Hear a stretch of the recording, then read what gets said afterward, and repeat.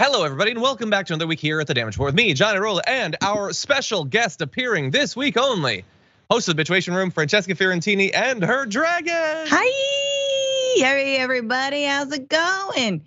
If you were listening as a podcast, I am an adorable dragon made by High Anxiety Dragon Girl. That is an awesome, awesome dragon. So cool. I love the little white mohawk.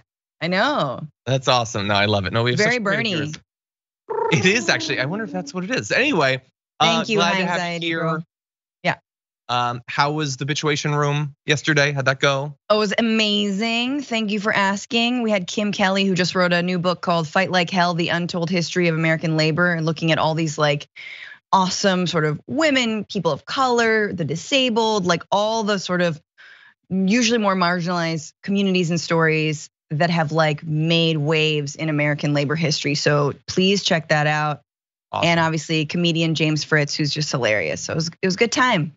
Awesome, that sounds like fun. Well, you know what? We're gonna have a little fun of our own. It's a Monday. We're gonna start things off a little bit light and watch Trevor Noah make fun of pretty much everybody and get some good laughs, but much more importantly, have some jokes that did not receive much in the way of laughter, which I think says so much about the people in the room at the White House Correspondents Dinner, and I love it. I want to eat it up.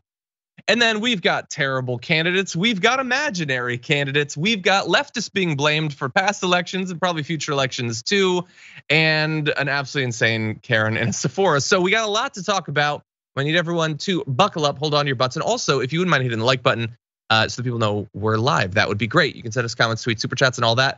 And we'll respond as we go. Early heads up, the fun will continue after our full program because every Monday for our YouTube members, we make a top 10 list, sometimes political, sometimes not.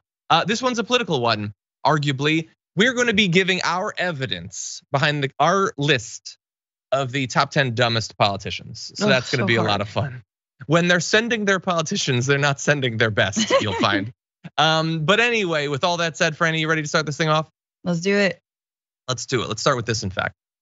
Interesting fact, even as First Lady, Dr. Biden continued her teaching career. Yeah, the first time a presidential spouse has ever done so, ever. Congratulations. Now, you might think it's because she loves teaching so much, but it's actually because she's still paying off her student debt. I'm sorry about that, Jill. Yeah, I guess you should have voted for Bernie. Okay, so that was Trevor Noah at the White House Correspondents Dinner, and I think overall he did a pretty good job. We're gonna be showing you more of that. There was definitely laughter in the room for the, pointing out that Bernie would have canceled her student loan debt and Biden hasn't, and that's your husband that could do that any day and choose not to. I felt like it was a little bit of uncomfortable laughter, Francesca. What do you think? That's the point. That's the point of roasting somebody, especially roasting a politician. And I gotta say, Biden sitting for the White House Press Correspondents Dinner, it's a low bar for what I was hoping out of a Biden administration at this point. What, that he would show up? Exactly, the fact that he would take it and go, that like Trump had not, whatever, it's fine. I think it's hilarious, just the ability as a comic to tell Jill Biden, you should have voted for Bernie is just like, like a little, like all parts of me are excited about that. It is, and look, he did the sort of job he's supposed to, mocking the media, mocking the politicians. He did both, and we're gonna get to more in just a minute. But that joke, I think, summarizes for a lot of people what makes them uncomfortable about this. Not Trevor Noah specifically, but that he's doing the best he can. He can't cancel student loan debt. Trevor Noah can't, sign an executive order. But like, all he gets to do is make a joke about how, like, sitting at that table is a guy who could do a massive amount of help to literally millions of people. And maybe he will, but for now, he's just choosing not to. He could do it, he just won't do it.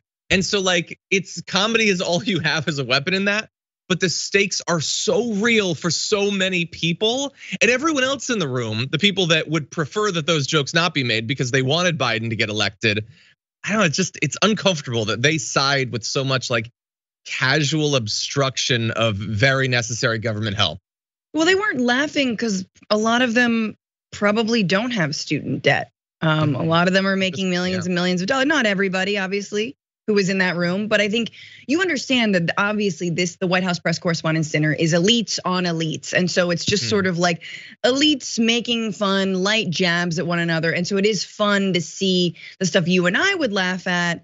And if that room were full of like real people, that we would laugh at a lot of different things. I mean, and also there's a little bit of like a lowest common denominator, like the easiest, the dumbest jokes got the biggest laugh. Like he opened with like, I'm gonna be doing some jokes tonight. And everyone's like, bah, that's funny, because he is.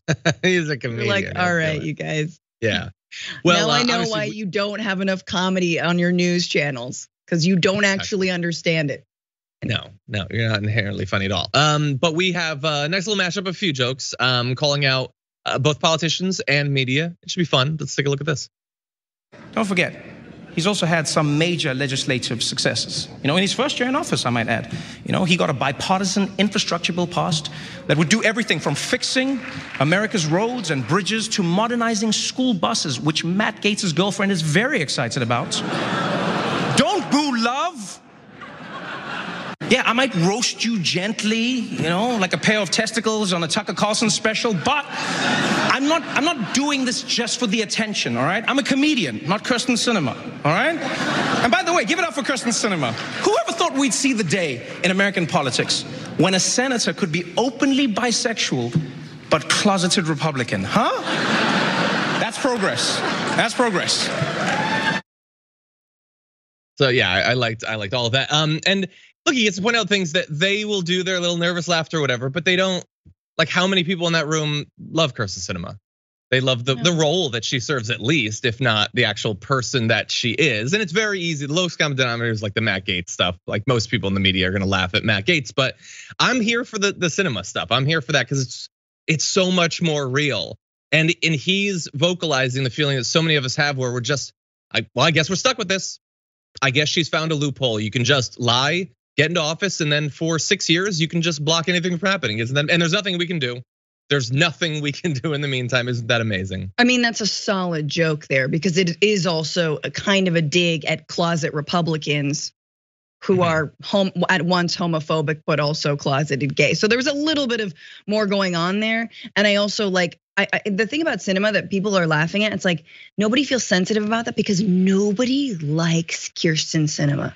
Not even the Republicans whose bidding she's doing like her. Like Mitch McConnell did not even really turn around when she wanted him to watch her vote down a $15 minimum wage. So that's what's great about the Sinema stuff. And also, I'm glad, obviously, like I thought Trevor Noah, I don't always love him on The Daily Show. I thought he crushed this. I thought he did a good job. Thought he was a good amount of biting, but also pleasant, because once again, elites on elites. And they'll, obviously if you're a woman, it's very different. And if you're, a black guy doing it, it's different. You just get a different, remember when Michelle Wolf talked about I remember the eye makeup of Sarah Huckabee Sanders, and then it was like, oh, sexism, so, and it wasn't just Republicans participating in that. It was also like liberals who were like, that was a little too far, calm down. Yeah, when it was about Sarah Huckabee Sanders getting paid to repeatedly lie to the American people. No, but you're still supposed to be nice to her. She's very respectable. She can be a governor. Yeah, no, that was super annoying. And yeah, I don't know if we're ever gonna get one that's as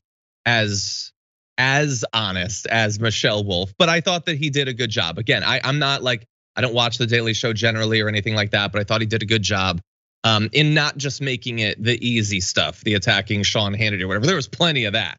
And maybe or back to Trump, like making it not just focus on Trump, I thought was like, it's like, oh, that's what the Democrats aren't doing, is focusing on the new problems, not just Trump. So and focusing on the problems that are of their own creation. Not listening to James Carville to don't tell me what Biden hasn't done. No, tell me what Biden has done. Tell everyone what Biden hasn't done. Maybe he'll do it. Probably not. But that's our best chance, is if we focus on what he hasn't done.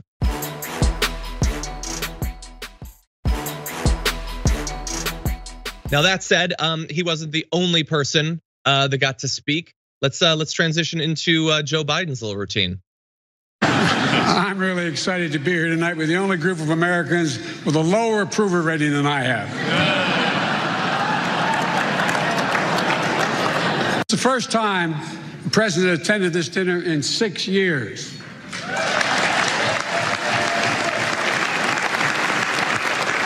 understandable. We had a horrible plague followed by 2 years of COVID. We're here to show the country that we're getting through this pandemic. Plus, everyone had to prove they were fully vaccinated and boosted. So if you're at home watching this and you're wondering how to do that, just contact your favorite Fox News reporter. They're all here, vaccinated and boosted, all of them.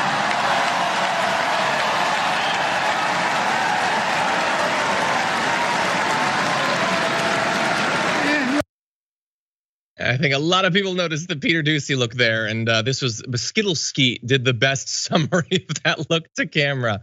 I love that Peter Doocy just knew. Oh, that's true. Oh no. And they had done reaction shots of Peter Doocy. At one point, they'd made a joke about how Fox is always like, we have to, keep tabs on Hunter Biden because he's making like a killing off of his family name. And they made a joke about Peter Doocy, and he like smiled and waved at the camera. But for this one, he's like, oh no, it's true. So look, Biden isn't a professional comedian or anything, and he did ruin a few jokes, but those were okay, I thought.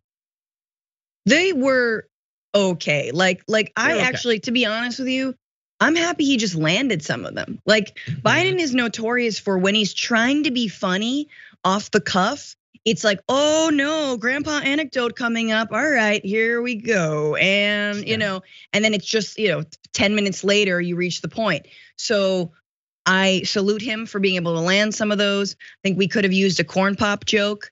And I also think that Peter Doocy, go harder on him, because you guys have had a little tussle and everyone in that room knows it, that you called him a stupid SOB. And so I just feel like, lean into that a little. Yeah, 100%. Yeah, he did okay. He's not like, I remember Obama back in the day had some pretty good ones. He's a little bit better able to sell it, but Biden did what he can. But I want to turn back to Trevor Noah briefly, because there was a couple parts that I have not been able to find on video. But again, the little jokes about like Sean Hannity and stuff, those are funny, or Tucker Carlson, the ball tanning or everything. But like these are people in the media that have a massive obligation. They get great perks. They get to go to these parties. A lot of them make a ton of money, not the actual reporters, but the people who get to go on TV do. And so we should expect a lot of them. So he talked about them and also about their obligations. So this first quote, he says, "I love the New York Times, I really do. You guys are the best. You do some of the most accurate, precise reporting in news.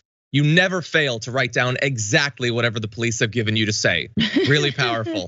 Is it just me, or does the New York Times keep blaming bail reform on crimes that had nothing to do with bail reform? I'm half expecting to open your newspaper and see a headline, Mets blow 4-run lead due to changes in state bail laws." And that's real. They do just, and it's not just the New York Times, obviously. The vast majority of both video as well as print news just takes those press releases from the cops.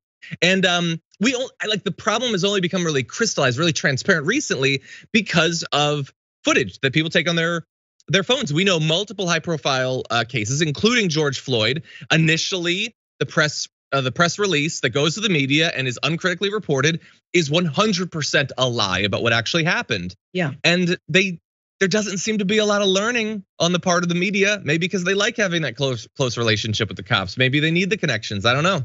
That joke did not get a laugh in the room, gonna be real, but it would have, again, if normal people had been there who understand just how biased the media is in favor of cops, how much propaganda they spin. And they also probably didn't laugh because they felt touched. They felt, oh my God, but we're the New York Times.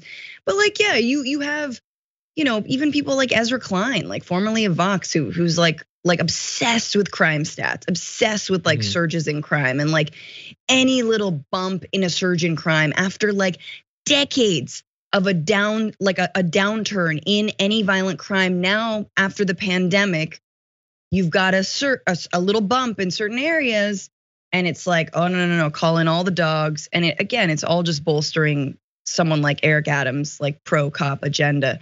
So I'm glad he said that. I love when jokes are actually sometimes just for the person telling them and a few people who get it. Like that shows a little bit like, I'm just not here to crowd please. Yeah, it's like, and the other people that it's there are not the ones in the room, really. Yes. Anyway, there was one other, and this is part of his closing comments. He says, honestly, ask yourself this question. If Russian journalists who are losing their livelihoods, as you were talking about, Steve, and their freedom for daring to report on what their government is doing, if they had the freedom to write any words, to show any stories, or to ask any questions, if they had basically what you have, would they be using it the same way that you do? Ask yourself that question every day, because you have one of the most important roles in the world. And obviously, they wouldn't be using it in any of these ways. Probably, I don't know. Maybe they would be co-opted by the money and the glitz and the access and all that too eventually. But no, it's, sometimes they do good work in the media. Like if you define that really broadly, sometimes New York Times or the LA Times or maybe CNN will have a documentary series or whatever. But for the most part, no, probably not. Probably not. As people always say, when was the last time you saw someone who makes minimum wage on CNN? Honestly, so. Final thoughts? I mean, in terms of like, I just had a labor reporter on, Kim Kelly, and like she does not get asked by mainstream news outlets to cover, you might have Chris Smalls on to talk about the Amazon labor union, but that'd be it. You know what I mean? Just give us one face, one leader, and then we won't talk about anything. We won't talk about striking coal miners. We won't talk about any of that other stuff. And I think Trevor Noah could have gone a little bit harder on the fact that like every single, like Politico, I think this week had a piece out that was like, the glamour and glitz of covering the White House is suddenly gone. It's a little boring around here. And it's just like, oh, boo effing who? Like, just then leave. Exactly. Then leave. Oh, you have to actually do your job, and it's not just salacious, weird reporting about some new angle of corruption from the Trump administration. Just do your job. Talk about issues then.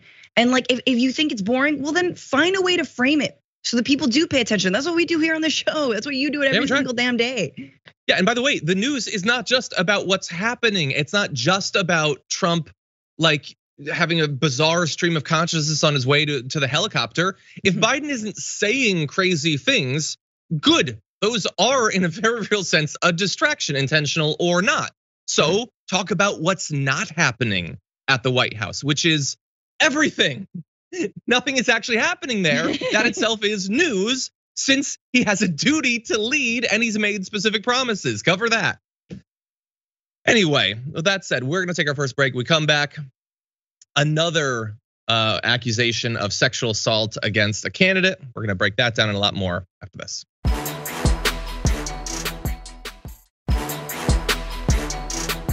Yeah, in the chat we were talking about who was there and who wasn't. I don't think there were some good lines about Laura Ingraham. Like he said, oh, Laura Ingraham, what is there to say about Laura Ingraham that the Anti-Defamation League hasn't already said? Which is good. I don't think she was there. No, I think that was Trevor Noah.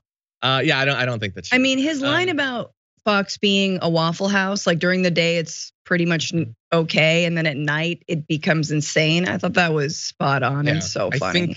I think he said a drunk woman named Janine is like promising to fight all the Mexicans. Yes, yes. That was pretty good. Anyway, now we got to move into much more serious stuff. This is not a joke, even if the Republicans would like it to be. Let's start off with this. We're gonna take sex education out of the schools and putting it back in the homes where it belongs.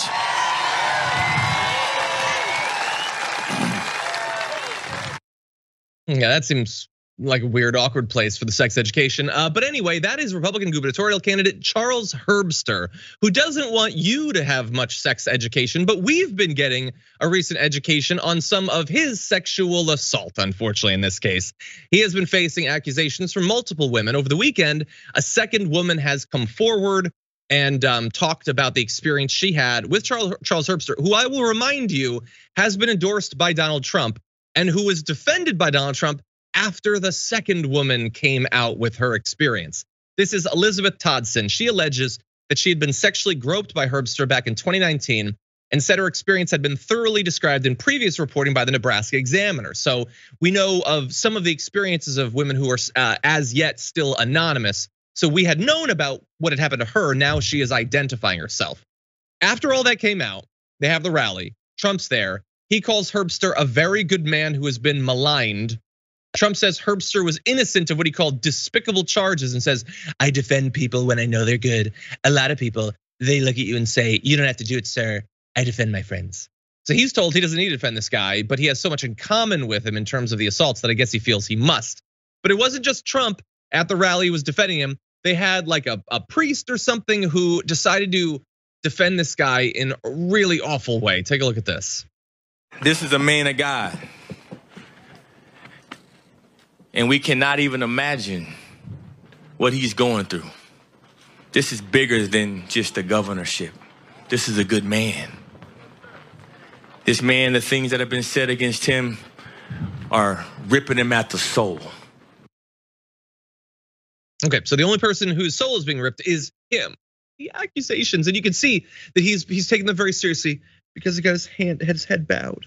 And they're not worried about the soul ripping that a politician, a person in a position of authority who is trusted, is going around sexually assaulting women in his own party.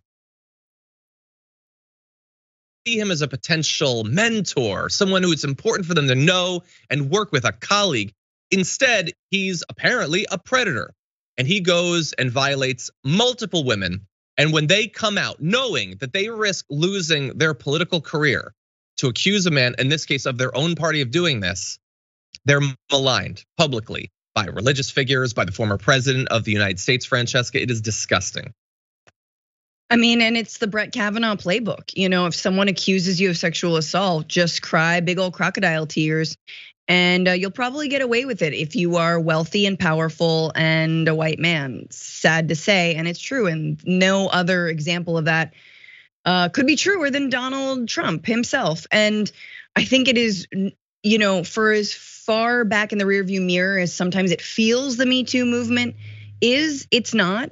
And I think we have to thank Donald Trump's election for a lot of women saying enough is enough. We cannot now elect an accused rapist to the highest office. And I'm gonna say something. You know what? I think it's time. I think it is time. And I think that's what spurred it. So it's funny how this awful man can do that, but it also is funny the way the Republican Party, this is not obviously their first predator. I mean, we remember the way Betsy DeVos basically turned like any kind of investigation into college campus rape on its head and tried to vindicate those who had been accused of campus rape, right? As if that's the problem. No, the problem on college campuses is that there's way too many false accusations of rape. We all know that, right? Everyone knows that. Statistically, that is true. And I am being completely facetious. So it's like a gut punch when you remember this is a party that not just sweeps under the rug. This is a party that celebrates, that actually defends the predators. And you want that dude in your home telling you about sex ed? Yeah. No, thank you. And that all their media will rally to defend these people. I mean, like, you know, we should perhaps be more specific. So this is Charles Herbster. And you might think, oh, well, wait, didn't you guys already talk about someone? Wasn't there allegation? Well, you might be mixing it up with some other candidates, because there's multiple candidates that have been endorsed by Donald Trump and others in the Republican establishment that they're not calling to resign. Herbster's one, but of course, Trump had his own accusations. By the way, he's also endorsed Herschel Walker, who has allegations of spousal abuse. Sean Parnell, who had allegations of spousal abuse against another one of Trump's employees. And after they broke up after the allegations of abuse, Trump picked the abuser and then tried to get him elected. And Roy Moore as well, he stuck with him. So, but honestly, at this point, it would be very difficult to imagine a candidate who could have as many allegations of sexual assault and harassment as Donald Trump did. They will always be at a lower level than him, a horrendous amount of just flagrant years of harassment and assault and all that.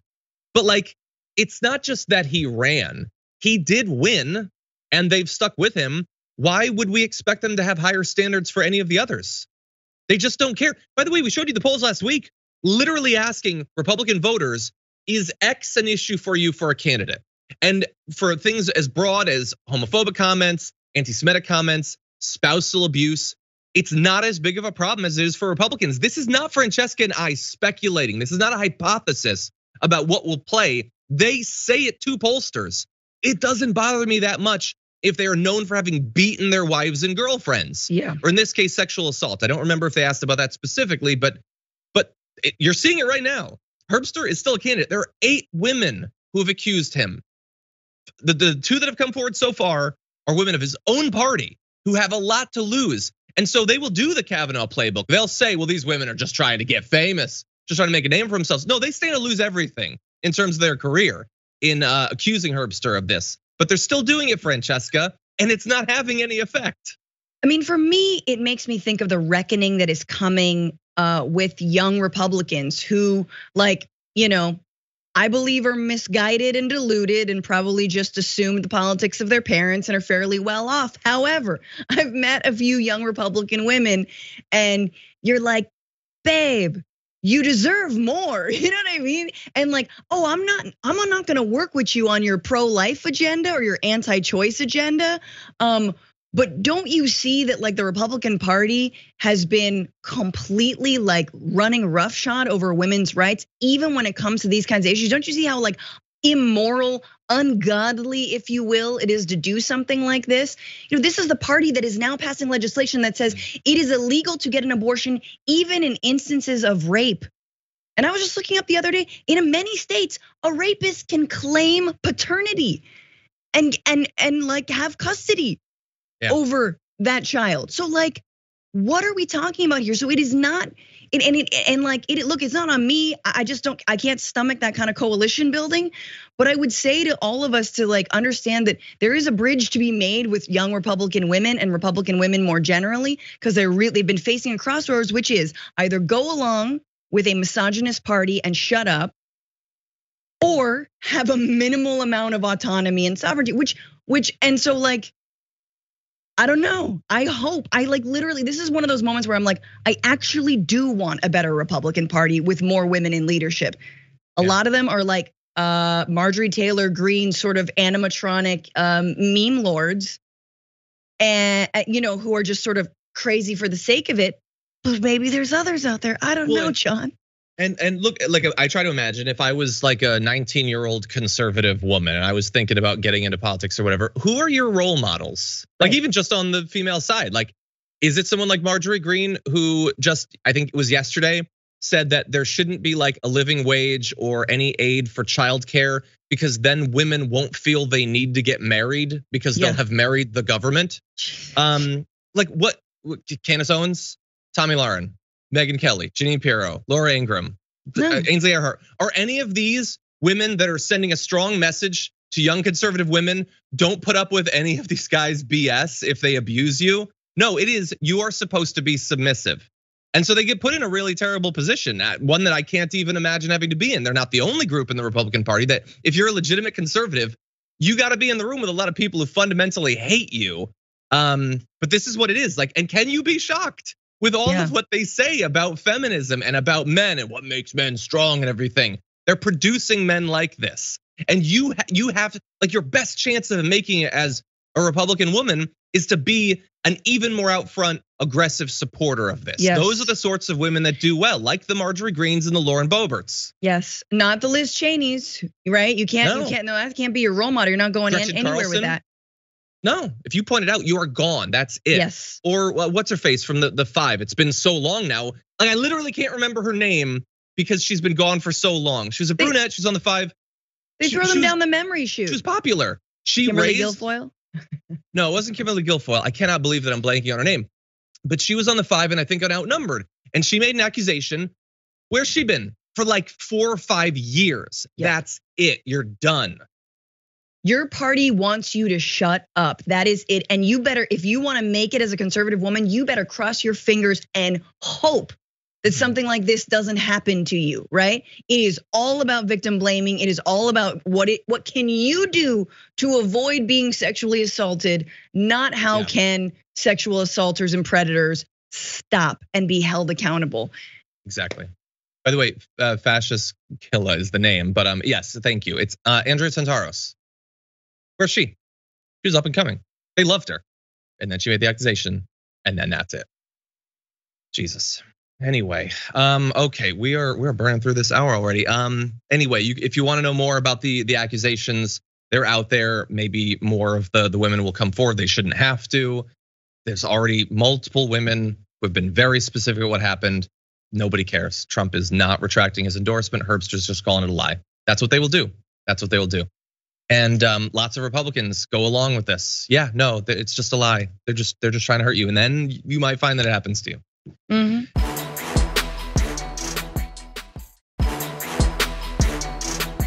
With that said, let's move to even more ridiculous endorsements. Take a look at this. That's what they're waiting for. They're waiting for one race. You know, we've endorsed Dr. Oz. We've endorsed JP, right? JD Mandell, and he's doing great. They're all doing good. I don't even know what to make of it. JD Mandell. Where am I? What day is it? That is Donald Trump talking about a guy that not only, I almost said JD Mandel. JD Vance is his name.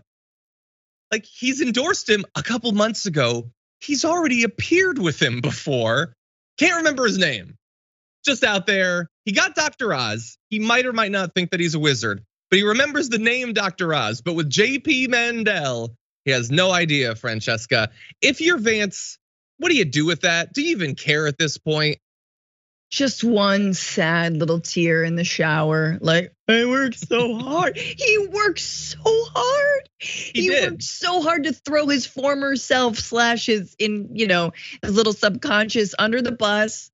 Took down all the mirrors in his home. You wrote a hillbilly elegy. Damn it. And no, Trump, even I can't get that name out of my head. JD Vance, it's a pretty good name, not gonna lie. It's like Tim Apple.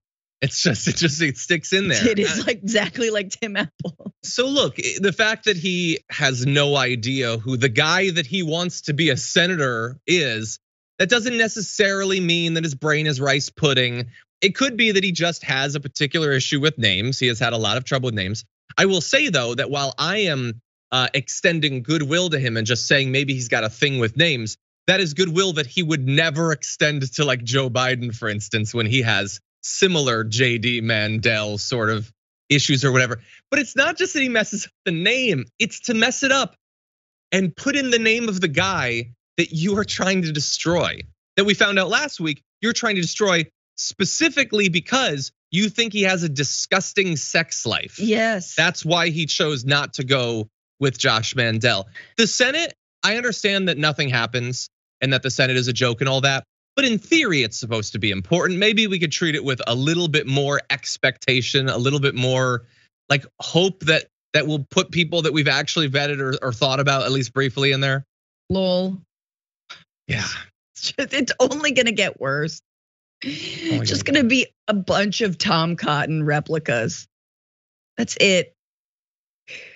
Things are gonna get worse, John. What the hell?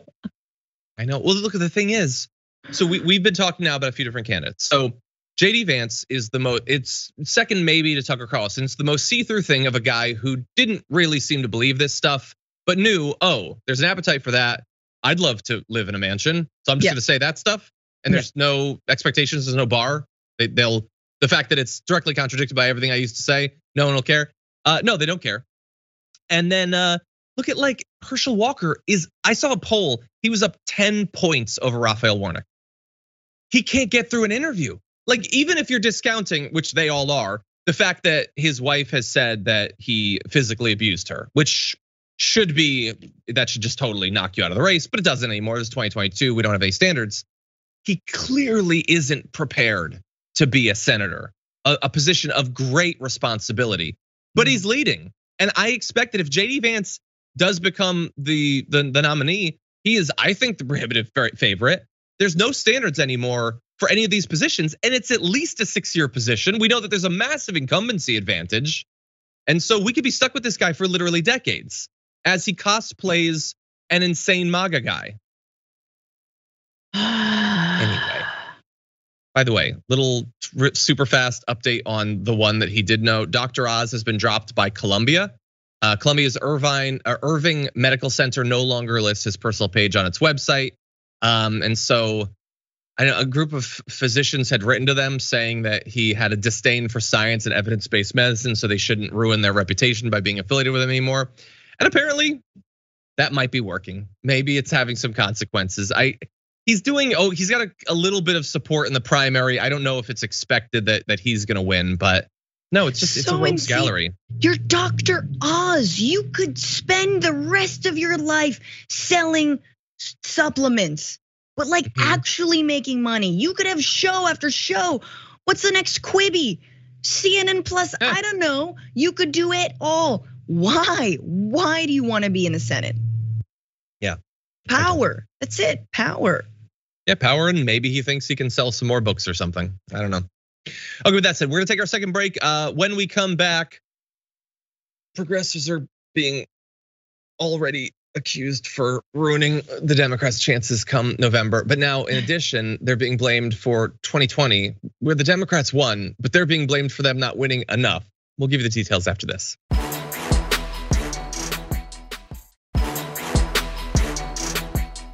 Okay, with that said, we're gonna move into some more news, starting with this.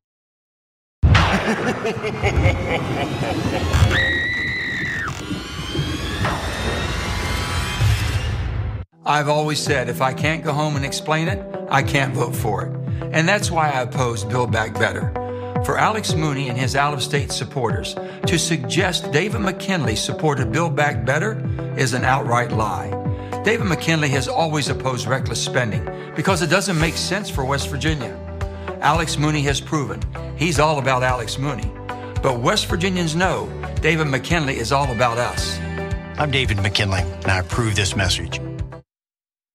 Okay, so we have our Monday Menace because a lot of nonsense happens over the weekend, and now we got to talk about Joe Manchin because he is using the fact that he almost single-handedly destroyed the Democratic agenda so that he can weigh in a Republican primary to help this candidate try to take out a Trump-backed incumbent.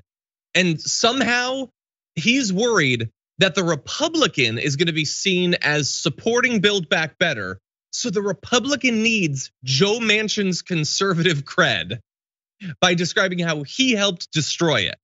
And this is the guy that we have to hope is going to let us, pass a climate bill or do more on infrastructure or elder care or education. These are his concerns. It's just, he's so powerful.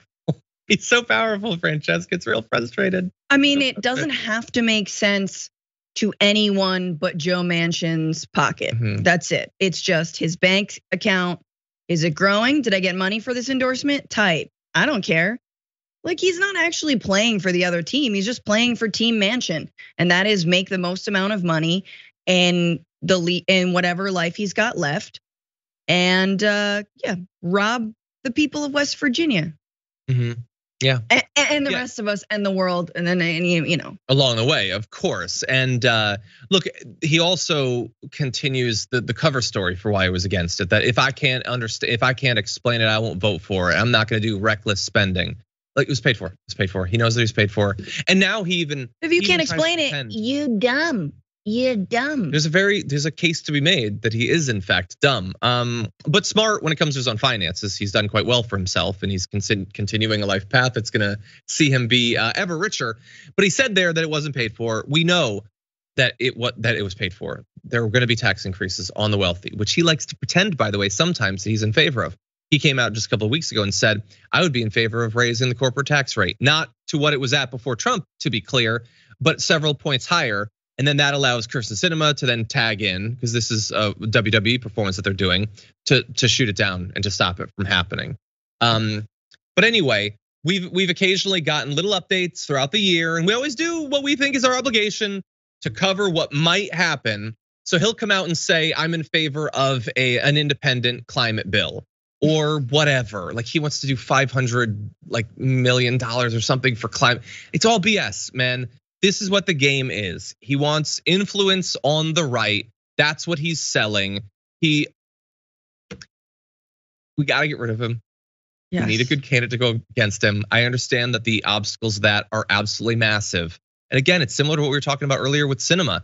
You just get stuck with these people that don't represent their constituents. Remember, we were talking about how badly dental care was needed in his state, the number of people who've lost teeth because they don't have insurance coverage.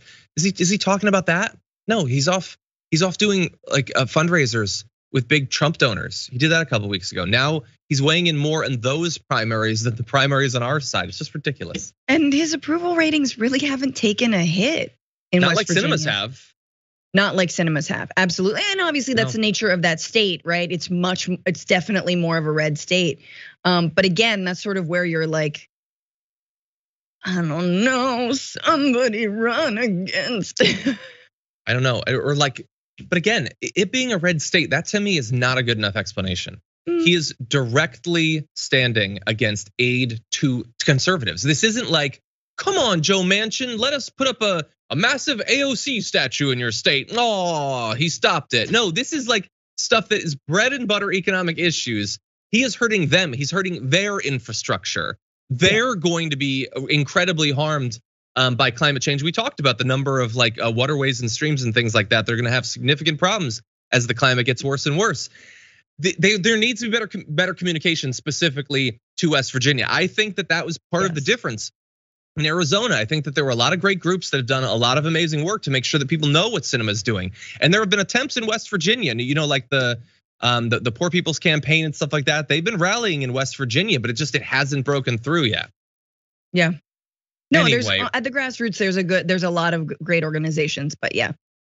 Yeah, exactly. They're trying. I don't begrudge them. It's certainly a challenge. Now, at the same time, as we have these massive obstacles to anything getting done, we're gonna get blamed. Us on the left for future losses. We're already responsible. Did you know for what's gonna happen this November, even though our entire thing during Biden's administration has been, you have to deliver on your promises. What part of people can see that you're not doing anything? Do you not understand? We're also being blamed for earlier stuff. So apparently, during heated backroom discussions following the 2020 election, South Carolina Representative Jim Clyburn blamed progressives for nearly destroying the Democratic Party's House majority. This is according to a book that's coming out soon. So anyway, he was the House Majority Whip since 2019, previously chair of the House Democratic Conference from 2006 to 2007. So he's influential. He's been a member of the leadership and everything. He said that they had basically, in inspiring racialized voting backlash, they had risked losing races that should have been easily won. Look, I would argue that the only reason that Biden was able to squeak by in that relatively narrow election was that progressive pressure caused him to present himself in a far more progressive way than is actually merited by what he planned to do. It was still close despite that, but they're always blamed. No power, all the blame. No legislation as we would craft it. Always the blame for what doesn't get done, Francesca. I mean, pay attention to what Clyburn is saying and how he's saying it, right? This is a black leader in the Democratic Party basically saying, stop making this about race. You made it too much about race and you're alienating white people. This is the same line that you could hear a Republican say. This is the centrist line. This is a reactionary line, and it actually isn't true. It does not bear out. I mean, I'm sick of repeating this. We were heading into the election. The pandemic had just happened. Bernie's not looking good. Everyone's coalescing around Biden, and no one is excited. And then what happens? The George Floyd protests pop off. People take to the streets en masse, young people, first-time voters, and suddenly the entire apparatus around them reveals itself to be as racist as we all knew it was.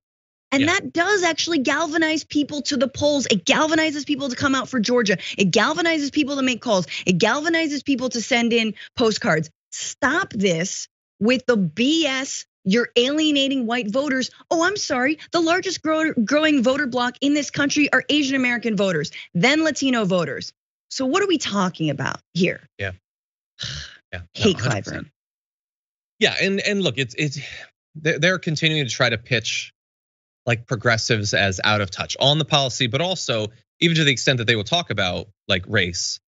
There was an article I saw, it was about, I think they were talking about like Summer Lee and maybe another candidate or two. And they were like, these new candidates are redefining progressive away from like white male. And I thought, I get that Bernie was like a big candidate, but when I think of like leftist candidates, I don't think of white males. Like what percentage of them have been? There have been some certainly, but the vast majority are women, the vast majority women of color. Like there seems to be this really slow process where the media gets who these people are, who are actually the champions of this political movement. Yes. Opportunistically, I would suspect. Anyway, with that, opportunistically not recognizing it, I mean.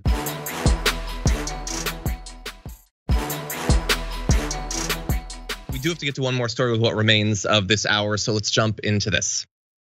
The option to use active duty forces in a law enforcement role should only be used as a matter of last resort and only in the most urgent and dire of situations. We are not in one of those situations now. I do not support invoking the Insurrection Act.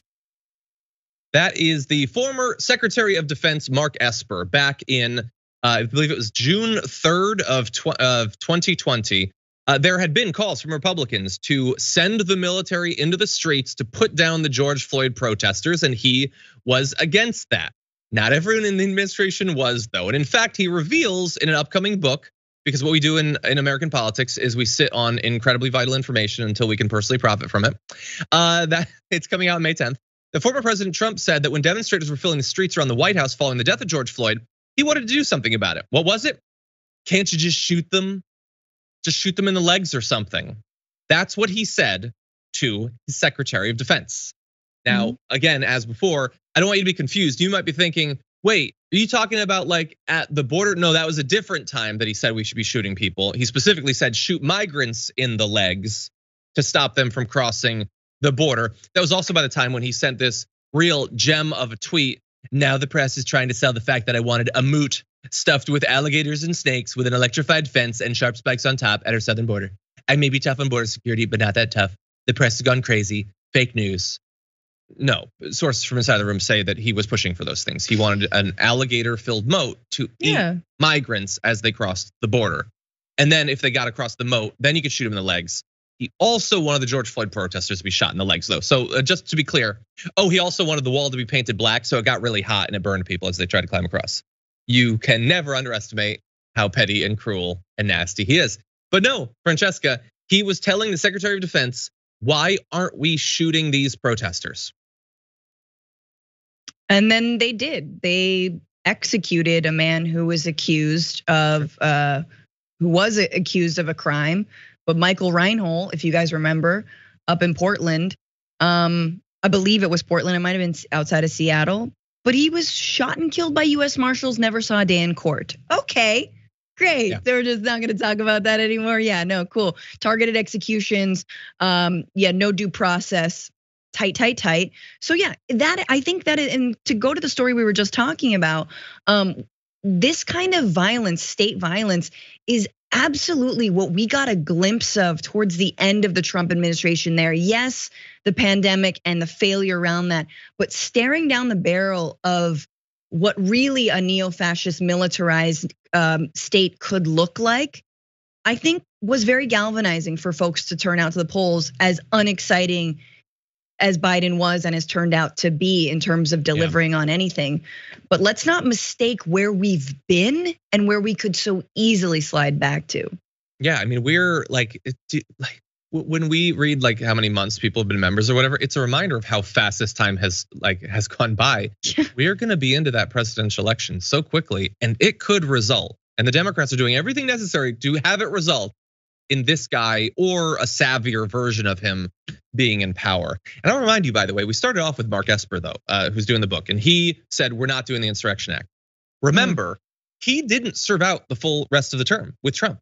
He was fired after the 2020 election, and that scared a lot of people, thinking, well, it looks like he's clearing out the people who would be against him using the military. Then they did the coup, so just bear that in mind. Like he can identify the people who are true believers, team players, and who aren't. Super fast. And his acting Secretary of Defense actually also didn't deploy the National Guard, because he was also worried that Trump would use them against Capitol Police. Exactly. The martial law, according to Marjorie Greene. Anyway, with that said, we are done with our hour. If you're on the podcast or linear platforms, thank you so much for watching. But if you're on the members app, Twitch or YouTube, we do have more coming, so don't go anywhere. We'll be right back.